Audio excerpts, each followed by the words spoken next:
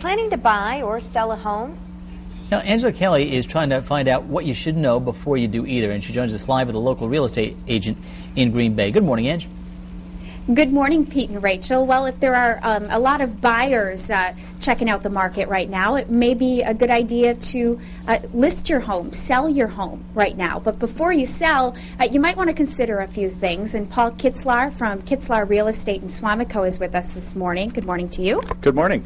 Let's start with point number one. Just like a buyer should, a seller should hire an agent as well. Correct. A good listing agent will not only help you determine the correct price for your home, but also help you give you some ideas to get your home ready for sale so it can be perceived in its highest possible light by buyers. Okay, so getting it ready for sale might mean making necessary improvements to the home.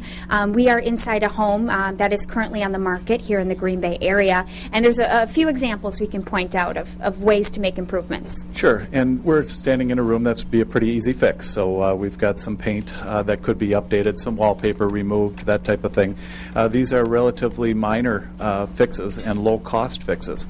So a seller can look at this, and if they want to make those improvements, their home will show a little bit better. But then a buyer could also look at it as an advantage, as an opportunity.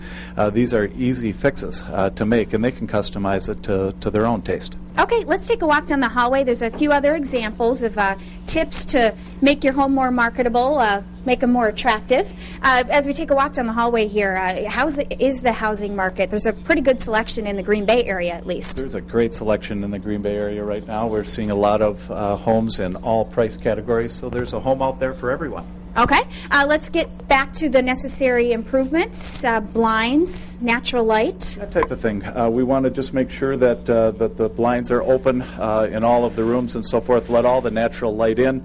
Make sure that your rooms look nice and bright so when buyers come into them, they can see what they have here. And kind of eliminate the clutter as well. Exactly. This is kind of a good example here. The kitchen, you can see nothing on the countertops. The living room and so forth has been staged with a few pieces of furniture.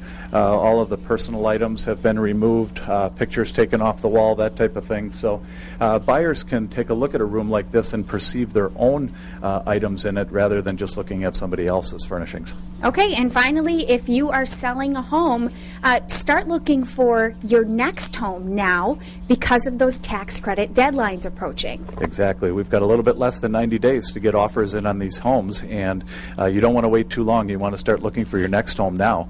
I always encourage people to try to get a top 4 or 5 list of homes that they would like to purchase, so when you do receive the offer on your current home, you know where you're going, and you've eliminated that process. Okay, thank you. And coming up next, are you confused by the whole tax credit thing, how it works, how you're eligible? We're going to try and clear that up for you in our next segment around 8:15. Back to you guys. Okay, thanks, Ange.